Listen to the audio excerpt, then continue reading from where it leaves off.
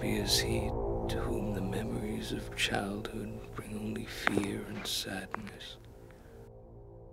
Wretched is he who looks back upon lone hours in vast and dismal chambers, with brown hangings and maddening rows of antique books, or upon hoard watches and twilight groves of grotesque, gigantic, and vine-encumbered trees that silently wave twisted branches far aloft.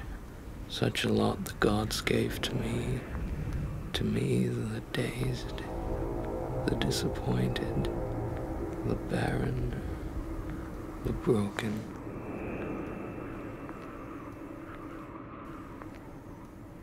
It was never light, so that I used sometimes to light candles and gaze steadily at them for relief.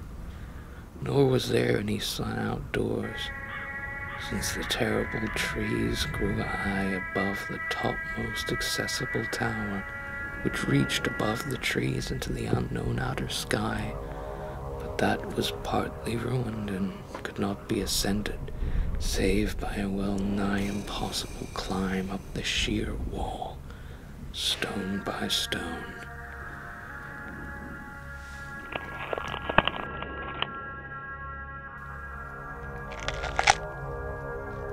So through endless twilights I dreamed and waited, though I knew not what I waited for,